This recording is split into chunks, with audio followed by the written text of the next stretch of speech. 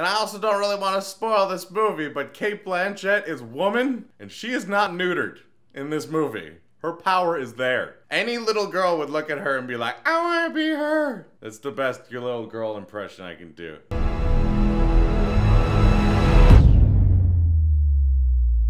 What's up, guys? Welcome to Boss Level 8, where we make fun of movie critics. We watched the new Jack Black film. I know I'm saying the Jack Black film, but, you know, Cate Blanchett is in this too.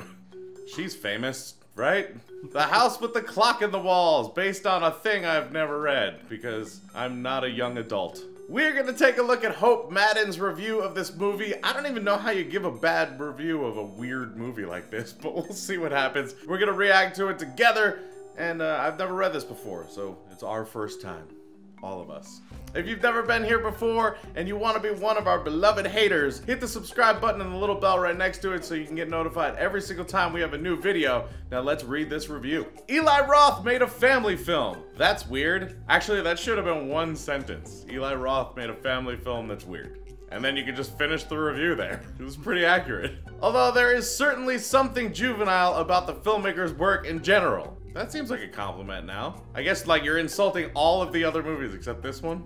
Maybe he's just moving up in the world, I don't know. You finally fit the square into the square hole. It's a baby toy joke, stop trying to make it gross. Yes, the Hostel director and Cabin Fever, The Green Inferno, and any number of other hard R flicks indulges a sillier side with his big screen adaptation of John Bellairs' 1973 novel, The House with a Clock in Its Walls. It is a bit of a departure, but I guess after you've made a bunch of stuff that's all like that, you might get bored and be like, let's try something new. It doesn't always work.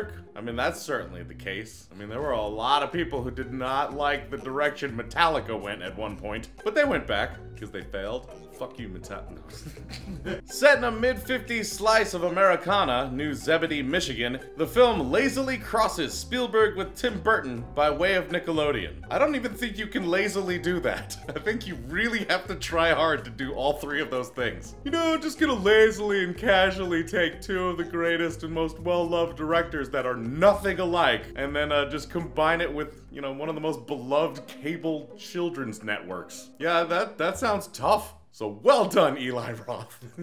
Roth and screenwriter Eric Kripke streamlined Bellairs' charming prose. Some updates are sensible, although neutering the novel's image of powerful women is not one of the more courageous or welcome choices the filmmakers made. Now, I haven't read the novel, so I can't fully understand what he's talking about, and I also don't really want to spoil this movie, but Cate Blanchett is woman, and she is not neutered in this movie.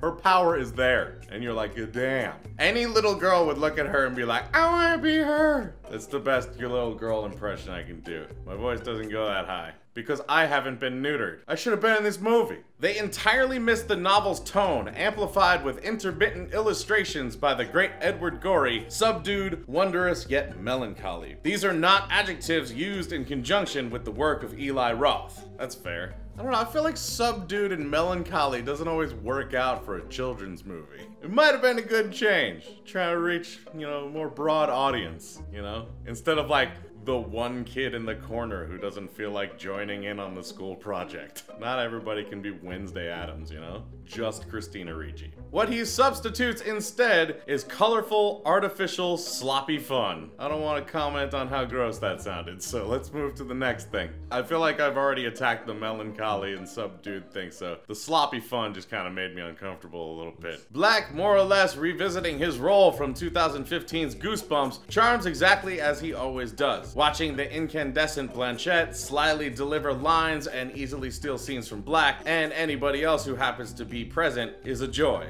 I feel like Jack Black doesn't need to be anyone but Jack Black. I feel like he could be. If he was given the chance to do something drastically different, I think he'd kill it. But we don't want that. We want him. So it's fine.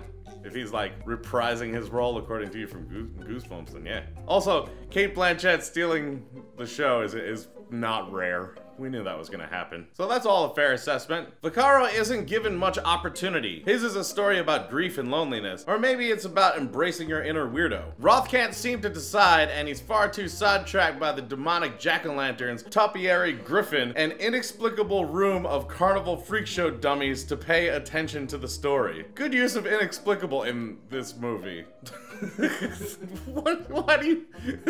Why not inexplicable demonic jack-o'-lanterns? It's all pretty inexplicable. Like Jack Black and Cate Blanchett in the same movie is inexplicable. Jack Black in a kimono is inexplicable, but we understand. It's just so weird.